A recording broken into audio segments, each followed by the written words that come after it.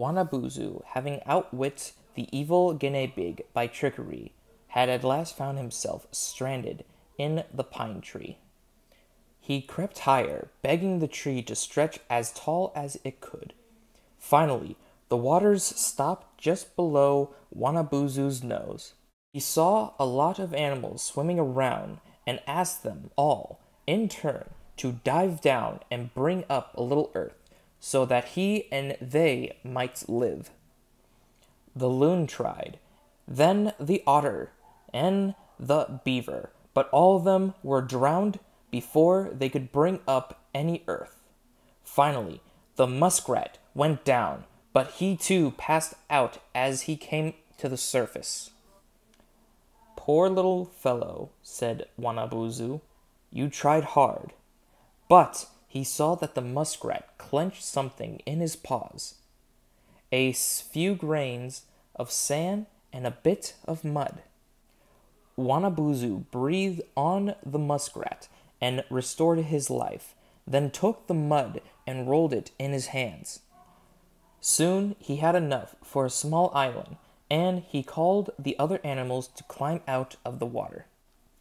He sent a huge bird to fly around the island and enlarge it.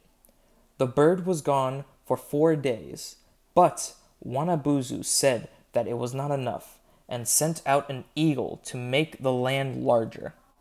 Having created the world, Wanabuzu said, "Here is where my aunts, my uncles, and all my relatives can make their homes." Then Wanabuzu cut up the body of one of the evil spirits and fed part of it to the woodchucks, who had once saved his life.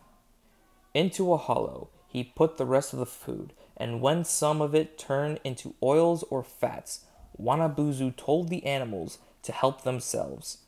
The woodchuck was told to work only in the summer times. In the winter he could rest in the snug den and sleep, and each spring he would have a new coat.